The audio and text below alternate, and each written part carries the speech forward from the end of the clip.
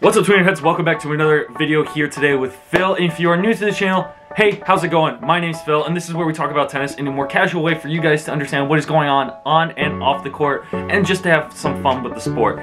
But before we start this video, I need you guys to make sure you hit that subscribe button. We are almost at 700 subscribers. If we can hit that by the end of the year, that would be amazing from you guys. And if you are currently a subscriber, make sure to turn on those notifications so that way you don't miss any new videos that we're posting. So let's just get straight into the video. It is the off season. I hope everyone had a great Thanksgiving. If you do celebrate Thanksgiving, happy Thanksgiving to you. And if you don't, hope you had a great Thursday. Today it is the off season. It's been the off season for some time now, and so far the end of the season awards from the ATP and WTA have come out for the nominees for each of their categories. So we are going to dive in and going to take a look at who's nominated and kind of predict the winners to see who is our pick for those awards. Now, I'm not necessarily sure if they've missed anyone, so make sure as we're going along in this video, make sure to comment down below who you guys think are the winners, as well as who you guys think we missed or the ATP or WTA missed for these nominees. Let's get straight into it. I've already gone off and downloaded the website page and see who's kind of, just to get a glance of it and highlight for you guys, just to point out who's nominated for each award, because there's not really an organized kind of category, but no criticism. For the WTA Player of the Year awards, we have Bianca Andreescu, Ash Barty, Simona Halep, Osaka, Pliskova for Player of the Year. If I was to pick it, God, that's so tough. Who won a Grand Slam this year out of all of them? Barty won a slam, Halep won a slam, Osaka won it, and Andreescu. Pliskova is good, don't get me wrong. Karolina Pliskova is a great player, but she has yet to win a Grand Slam. She's won a lot of premier mandatories, but this year, you have to win a slam if you're going to be Player of the Year. So if I was to pick them, and the most consistent out of all of them, has to be Andreescu, right? Like, coming back, winning Indian Wells, winning the Challenger at Indian Wells, winning the US Open. I mean, is there really anyone else that had a better year than her? I would pick Bianca Andreescu for Player of the Year. Doubles Team of the Year, Landanovic and Babos. They won the WTA finals and they won a Grand Slam this year. I would say them. Most Improved Player of the Year. Now, this is very important because throughout the year, the WTA compared to the ATP is very spontaneous for some people, and I think when it comes to improvement, we've definitely seen a lot of players do well once the year's progressed. And the nominees for this category are, let's see, we have 3 nominees, only 3. And no, there's 5. 6? Can I do math? Okay, so it's 3 Americans and then Bencic, Zhang, and then Becic. Out of the 3 Americans, I would say Anisimova or Bencic, because Bencic somehow won Dubai and no one saw that coming. And then I would say Anisimova because of her run at the French Open. She had a very tough year with her father passing away, so thoughts and prayers to her. And I think as a teenager, she's 17 years old and she's done so well. Bencic is also a runner-up for the WTA Comeback Player of the Year, and I think that's a very important category. Definitely, I would say Bencic player, because Bencic has been on tour for so long and she did so well this year.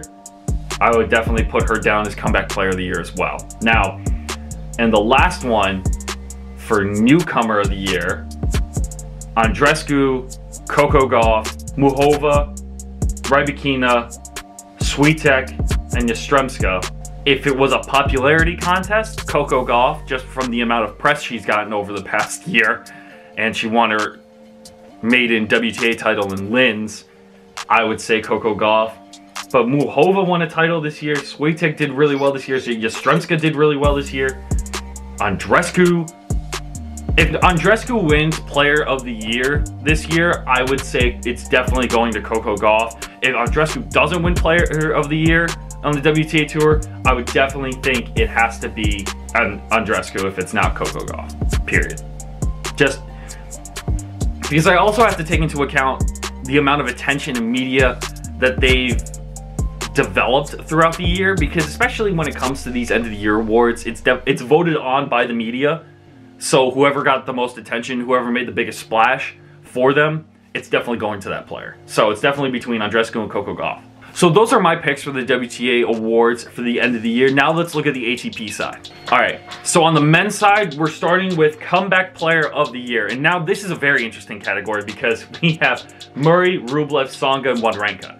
Now, Tsonga won a challenger. He's come back. He's already back in the top 50. Wawrinka came back this year off an injury as well and was in the top 20. And Rublev, I believe, finished around 20, maybe around those 20 areas, but I think he was 20. And then we have Murray.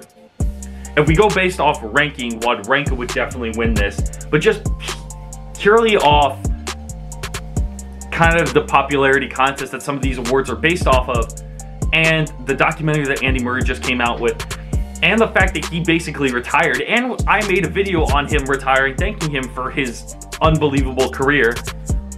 This has to go to Andy Murray, right? This has to go to Andy Murray.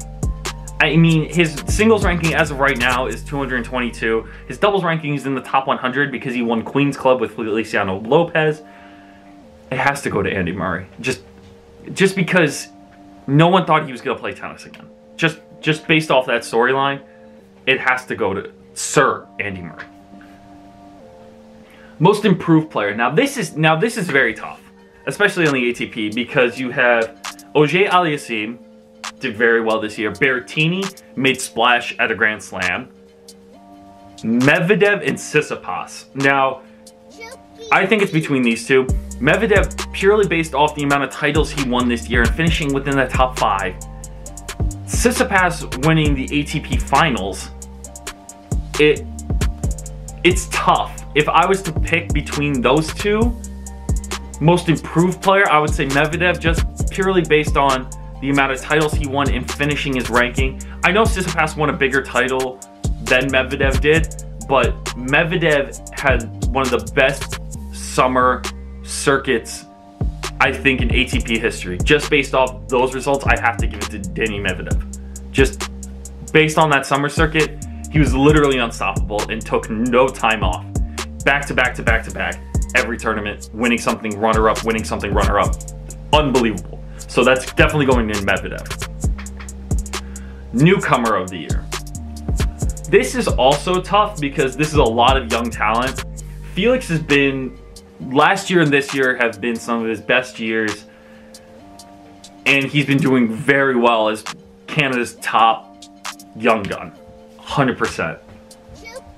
Alejandro, a young Spaniard, was in the Next Gen Finals. Kecmanovic had a pretty good year as his breakout year, and we did an interview with him in Atlanta, and he might be the next Novak Djokovic. That would be a really interesting thing for you guys to talk about. Check it out on our channel. Mutet had a really good Lyon tournament. Popperin, always a great young Aussie.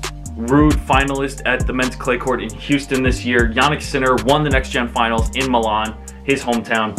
And Michael Ymir, sorry if I pronounced that wrong to my Swedish tennis fans, but I would definitely say Yannick Sinner, just because he hasn't had enough media attention that people are giving him, and now people are starting to pick up on it. And I definitely think for newcomer of the year, as an 18-year-old, Yannick Sinner has had some huge wins this year.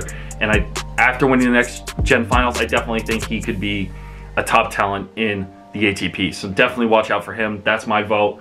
Sportsmanship Award, Roger, Rafa, Schwartzman, and team.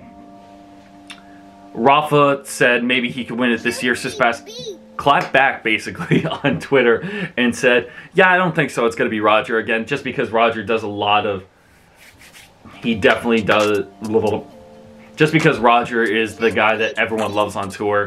The Schwartzman and team too, I definitely think, and Schwartzman and team have kind of that friendship that people talk about as well online, but Roger definitely has to have the Sportsmanship Award just because.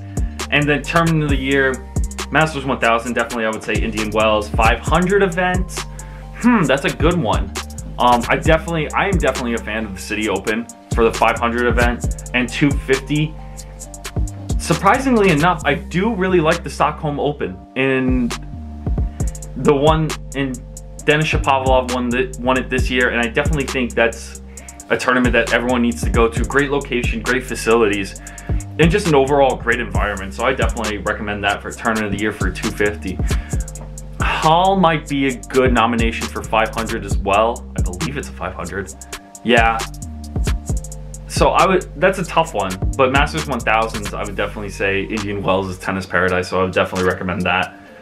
So if I missed anything, guys, let me know in the comments down below. If you guys have a nomination, let me know. I would love to find out more of who the ATP or WTA is missing from these lists. And I hope you guys did enjoy this video. Make sure, if you do like this video, make sure you leave a big like on it. And if you didn't like a video, like it anyways. And make sure you are subscribed to Tweener Head Tennis. Let's hit that 700 mark by the end of the year, so make sure you hit that subscribe button.